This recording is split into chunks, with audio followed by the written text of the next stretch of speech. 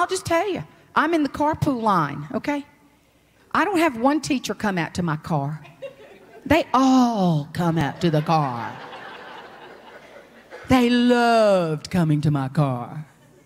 I just rolled up the window, act like I didn't see them, beating on the window. Holmes made a 38 on his Shakespeare test.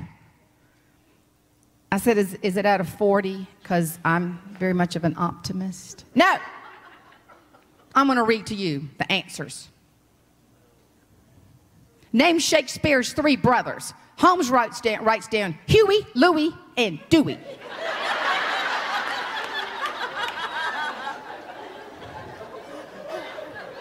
Where is Shakespeare buried? Holmes wrote down in the dirt. Science teacher pushes her back. He failed the science test.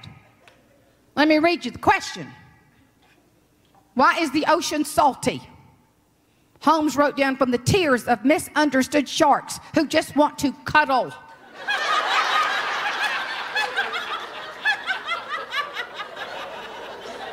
Uncle Stanley calls me. Y'all better see him home, put him up on Facebook.